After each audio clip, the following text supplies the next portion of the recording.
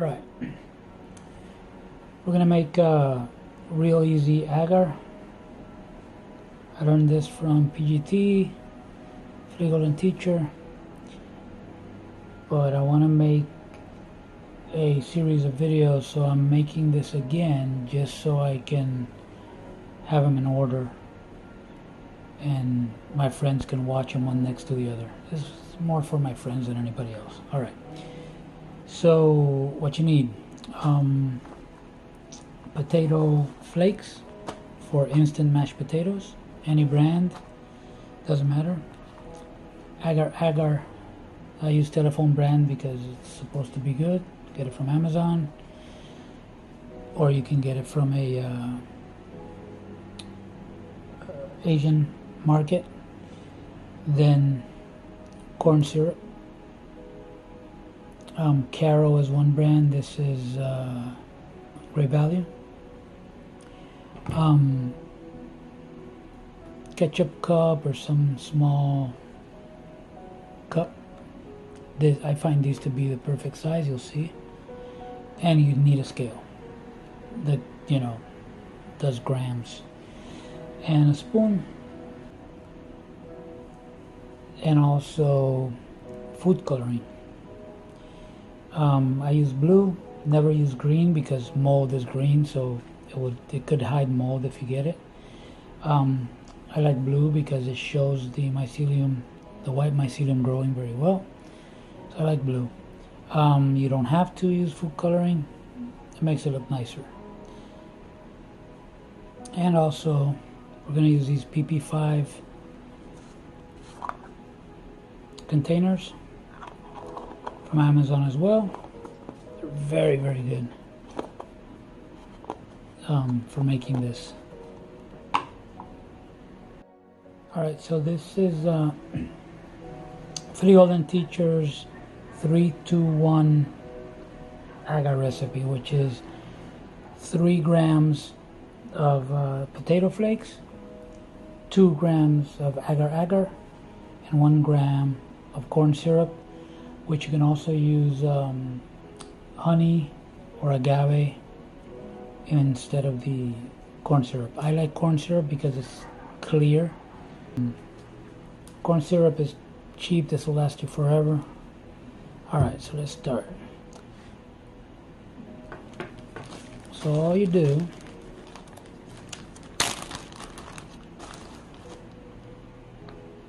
turn on your scale, wait for it to zero out, put on your little cup. As you can see, it's a bit over 2 grams, so clear that out. And then we need 3 grams potato flakes. Scoop them up. Keep dumping it in till we get 3 grams. Try not to go over. Almost 280. Oh, went over. So here it's easy to take some out if you go over. That's fine. There we go, perfect. 3 grams. And another thing is, this doesn't have to be so exact. It's not going to kill anything. So here's the easy way to do it. You got 3 grams potato flakes. Clear it out again. So now it's marking 0. So now we're not taking into account what we already put in, potato flakes. So now we start dumping in the, now here's the thing, I'm doing it with my left hand so I don't cover the readout. And then I just start tapping it. This is very light, so you got to put in quite a bit to get to 2 grams. And I go around it, about 1 gram.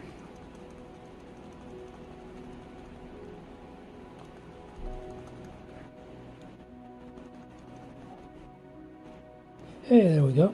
2 grams. Beautiful. And then now, if you want, what I like to do is I make a little hole in here pour my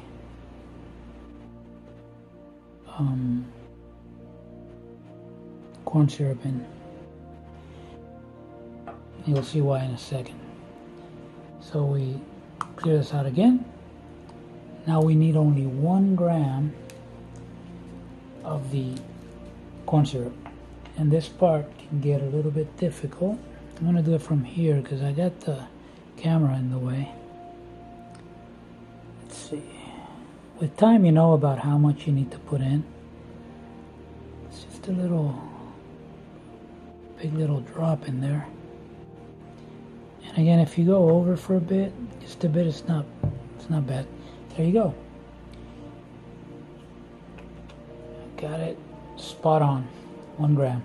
So the reason I put this right in the middle is because when I dump it into the boiling water, I hold it and just dump it like that, because I don't want this to stick to the edge and then lose some of it, and then I don't get it all into the water. But you'll see that in a minute. So this is your mix. 3 grams of potato flakes, 2 grams of agar, and 1 gram of sweetener, which in this case we're using corn syrup. You can use honey or agave. And then we're going to boil some water and mix it all up. Okay, so now we're going to boil some water, and the recipe calls for, I'm doing a small recipe because I never need a lot of these, so I usually go for half a cup of water, which I don't know if you can tell, but I'm going a little bit higher than half a cup because some of it is going to evaporate. And again, this doesn't have to be so incredibly accurate. It's okay to get a little bit more, a little bit less of water. It's not going to be a problem. So pour it in and wait for it to boil. It has to be boiling. When it boils, you throw your ingredients in that we have them right here. See the little blob or bead of corn syrup in the middle, and we get our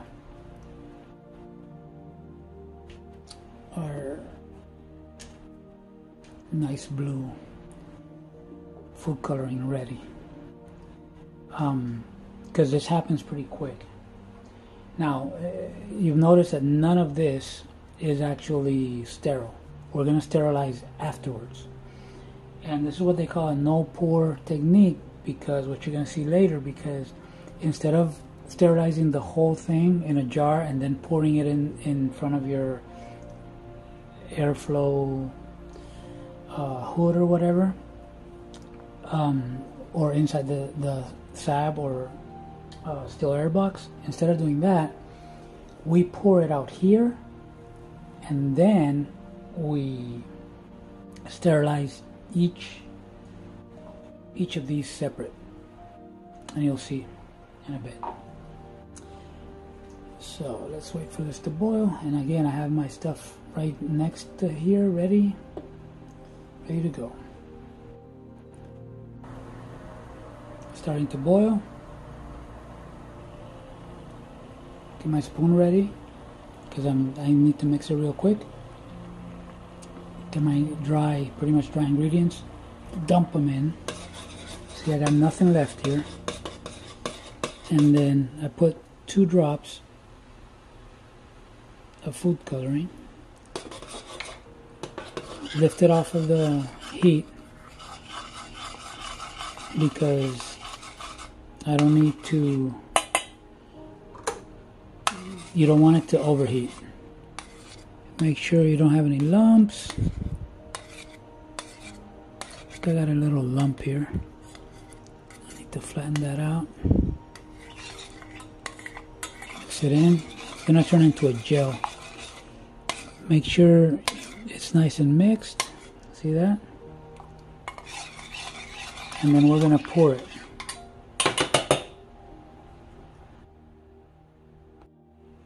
Alright, so first thing I do is I pour the whole thing back into the measuring cup.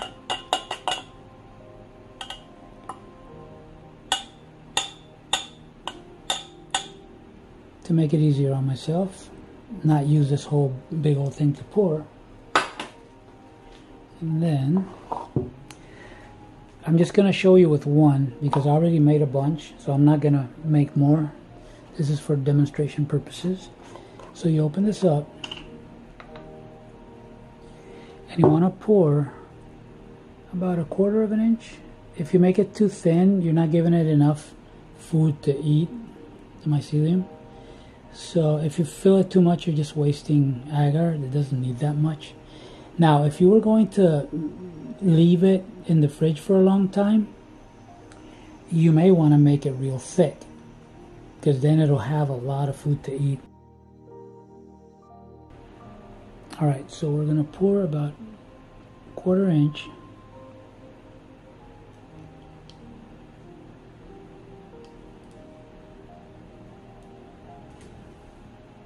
Get it from the side.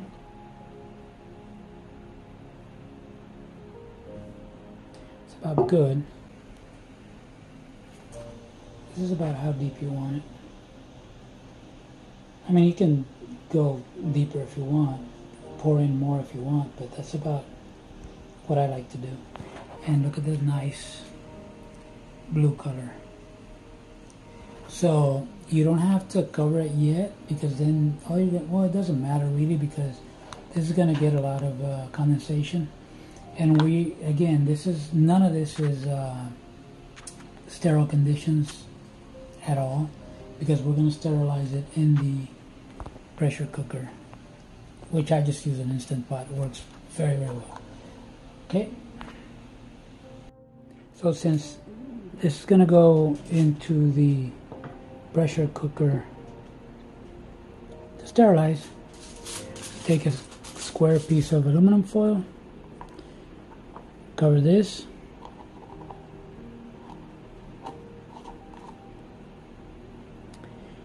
then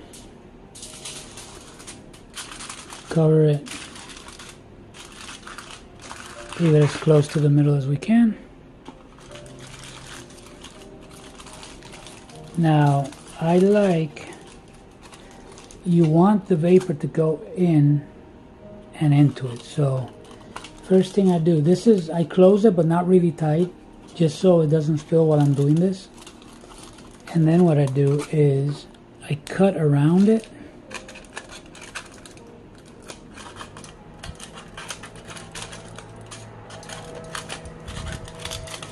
And if you notice, I'm going a little bit under the lip, and then I just cut all around it.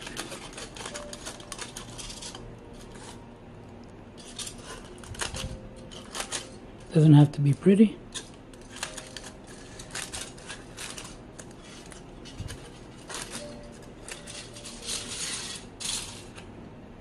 Any scissors will work. It's just what I have.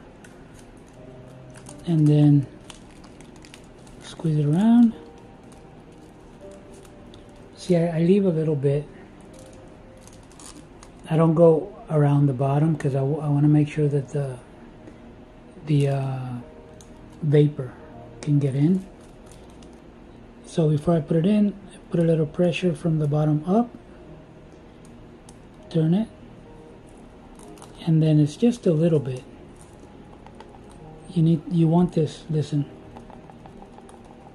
you want that little wiggle. It doesn't have to be really loose, especially with this type of, see, so it just has to wiggle a little bit. That gives it space for the vapor to go in. And you don't really need the aluminum. The aluminum is so the water doesn't fall on it, and I don't know, but I like it. I don't know, it makes me feel good that it has a bit of aluminum as well, aluminum foil. And that's it. This is your thing, and this goes into the pressure cooker. In my case, a Instant Pot, something like that. And you stack them one on top of the other, all around. On top, of course, not touching on the bottom, you will use one of these to lift it. So you fill it with water right up to here. You don't, since these are plastic, I don't like the water to even touch them. If they touch them just a little bit, that's fine, but not go over it, because I don't want the water to seep in, just the vapor.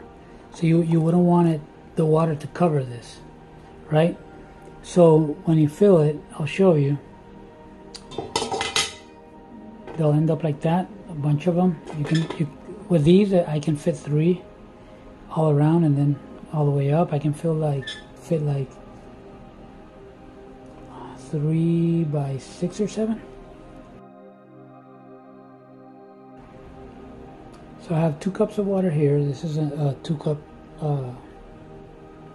measuring cup, and you fill it.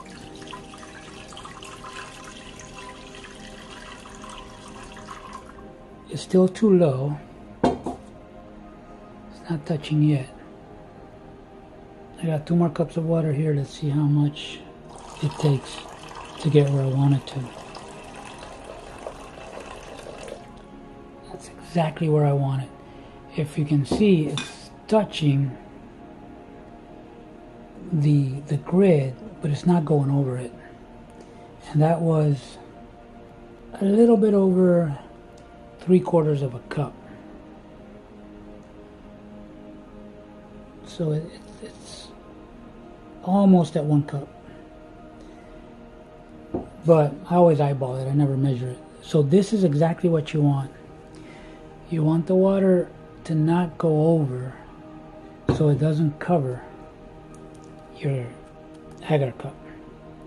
And that's it. You fill them up, you put it in here, and put it in the Instant Pot, cover it, and then just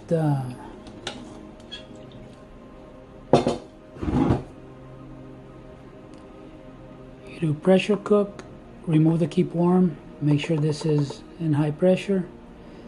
I think it defaults to high, but pressure cook, take off the keep warm.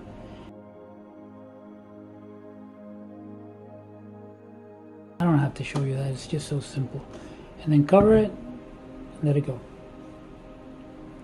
Oh, and the reason why we don't keep it warm is because you want it to cool down. Let it cool down by itself. Be patient. It's going to take about half an hour, maybe more, after it's done to cool down by itself. And leave them there, so that if you start messing with them, they'll splatter, splish, and splash all over the place when you take them out. So just leave them in there. If you take them out, you're going to start splashing. And then leave them till next day if you want. It doesn't matter. And they're going to become solid. So then you can carry them, and they won't splash around. So after they cool down, you end up with these. And the great thing is, you don't need any of that wax tape or anything, or micropore tape some people use, because this is airtight. See, about 1/4 of an inch maybe? Yeah, about 1/4 of an inch. And they are nice. You're going to end up with a lot of condensation. You see water here, so what you do is, after they're dry, so they're not splashing anymore, you put them upside down, and in a couple days they'll be like this. You won't even see the water or condensation in there. It just dries up a bit at a time. And what I like to do is put them in one of these boxes. Amazon boxes, they fit perfectly. Look at that. Of course, face down, and you can fit 3 layers, so 18 of them in here. And you can do this. You don't have to. I cut this off so that they fold easier.